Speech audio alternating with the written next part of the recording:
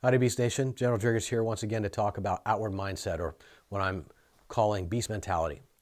I'd like to return to the topic of self-deception and how often it can ruin attempts to resolve conflict.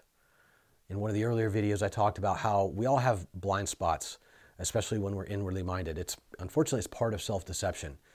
Another part of self-deception is that we can overestimate our own virtue, and sometimes we'll actually discount the virtue and goodness in others. Or in some cases where we may be in conflict, maybe the other party, they might not actually be so good or so virtuous. But that doesn't mean that they don't have reasons for what they do, reasons that are just as valid to them as yours are to you. And the danger here is that we tend to believe our own press, so to speak. And in doing so, often when we're inward, we discount their reasons, their logic.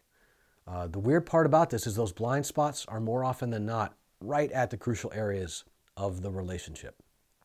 In the end, you risk furthering the conflict. You might win the battle, but you're not going to win the peace.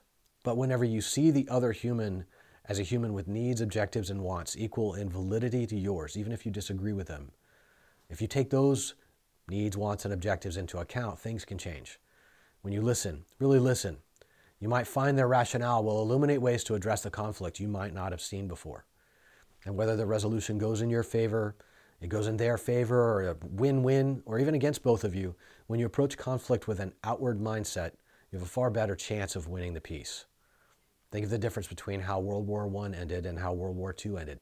World War I ended with Allies seeking to punish Germany, but in a way that guaranteed there would be no chance for lasting peace. By contrast, projects like the Marshall Plan and others following World War II fundamentally recognized the human needs and objectives of those defeated, and ultimately won the peace, and in fact led to some of our strongest alliances we have today. So Beast Nation, as you go ahead and get after it, hopefully you consider these thoughts and continue to work on getting after an outward mindset so that we can get after our crucial mission. Till next time, Driggers out.